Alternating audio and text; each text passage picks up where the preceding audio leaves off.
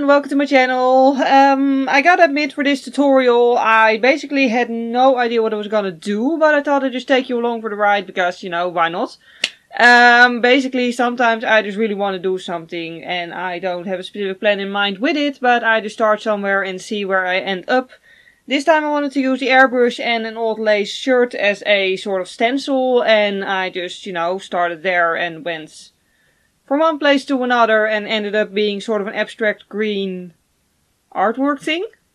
Yeah, that's just how life goes sometimes. So yeah, if you want to see that entire process, stay tuned. Okay, to start off with, I'm just going to do the airbrush part. So I'm wearing my trusty bandeau top, of which I don't care if it stays clean or not. And for the lace, I'm using this old tie-dye crochet shirt thingy. It's sort of, well, it's sort of torn and I don't actually wear it anymore. So I don't mind, like, let me put it this way, is usually the paint gets out again. But I don't want to risk using a shirt that I still actually wear, just because if the paint doesn't come out, I'd rather have it be this shirt than one that I actually still wear. Also, this one is nice big hole, so I'm hoping you'll get a nice pattern out of it. Also, an important thing with the airbrush paint, always shake it well before use. Then important is to try and make it sit in some way. On someone else it's easier because you can hold it. On yourself you're just going to have to, like, I don't know, like hold it with the same arm you're painting and like stuff it in your top and like just hope for the best basically.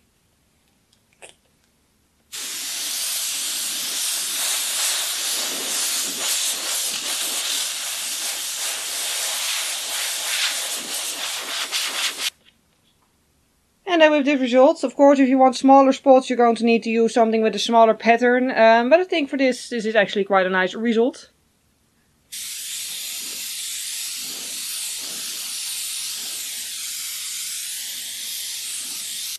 This is going into the laundry basket now. Okay, then it's important to always immediately clean the airbrush after using it, because you don't want to risk it becoming dirty and like the paint drying in it. So I'm just gonna do that and then I'll come back to you to add some more details. Okay, the airbrush machine is clean, so I'm going to use black and white face paint now, body paint, however you want to call it. And a eyeliner brush. Well, technically, actually, this is not an eyeliner brush, but a striper brush. It's actually a nail art brush. I find it easier to make nice curves with a longer brush, or at least a brush with longer bristles. If you don't have this though, you can always just use an eyeliner brush instead, that's fine too. Do make sure you mix your paints very well with the water so it doesn't get all drippy, because out of all the randomness we do want it to be non-drippy, apparently, maybe, yeah. Basically I just wanted to challenge myself today and do something I don't regularly do. Like, if you watch my videos more often, a lot of my body paints are very specific in terms of, like, they're more cartoony style, they're really like, I think about where to put certain lines and all.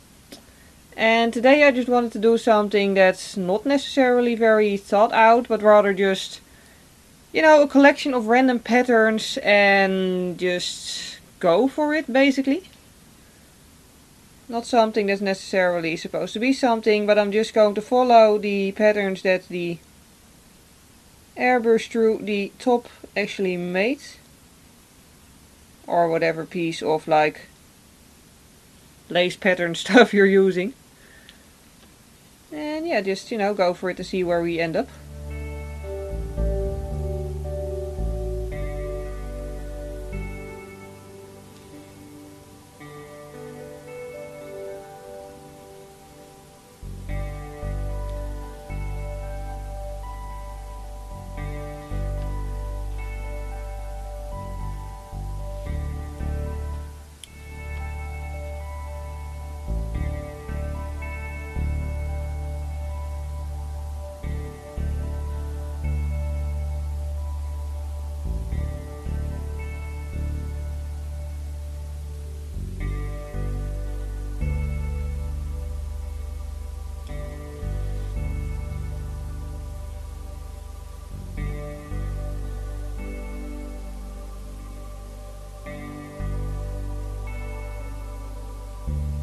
And then some low lines with black paint, which I'm trying to not make too thick, because I don't want the entire thing to become too dark.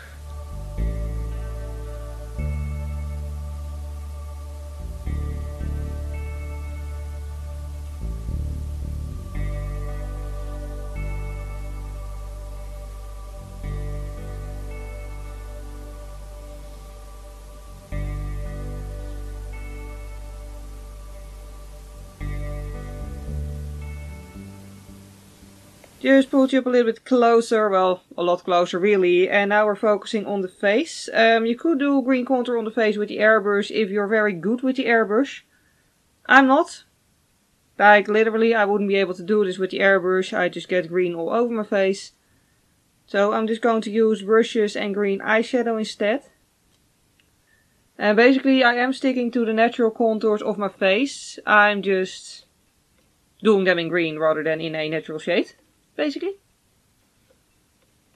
I'm sticking to the small brush, by the way, just because I don't want to risk it becoming too big. Like, basically, I don't want half my face to be green all of a sudden. So yeah, like I'm doing the contour, but I'm not blending it out too far upwards. I just want it to be there. But like I said, I don't want to risk my entire face suddenly being completely green. Like, I want to stick to my natural skin color, but just with random green shadows instead of, you know, grayish ones. And instead of doing a normal highlight, I'm just gonna use this brush.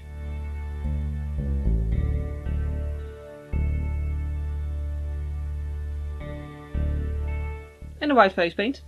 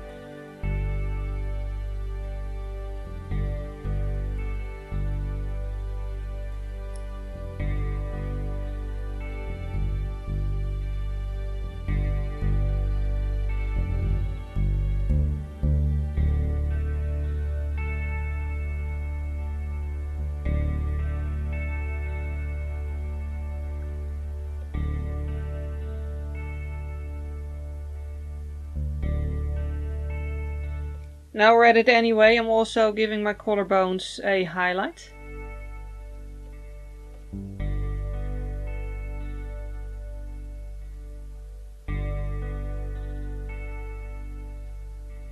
Now to keep the eyes, well, I mean, I don't want to add like false lashes and a huge glam look.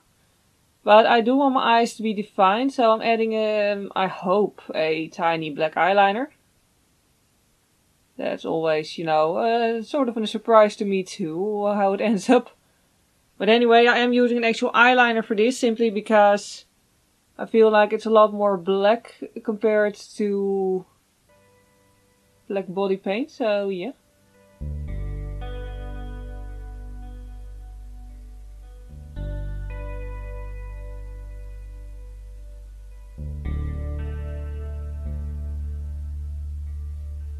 I'm also putting a line below the eye, and I actually managed to keep the wing tiny on top, which I'm very surprised about.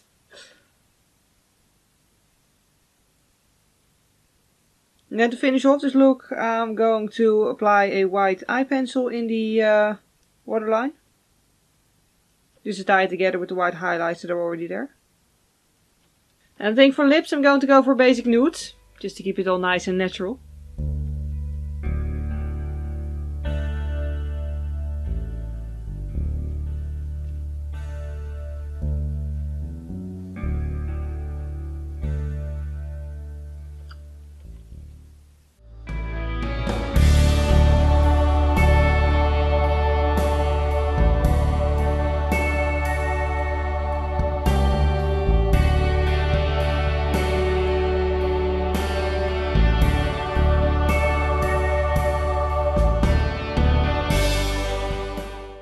And as always, we're left with the final results. Yeah, basically, I can't really call this a tutorial. I'm really not sure what I'm gonna call this video at all.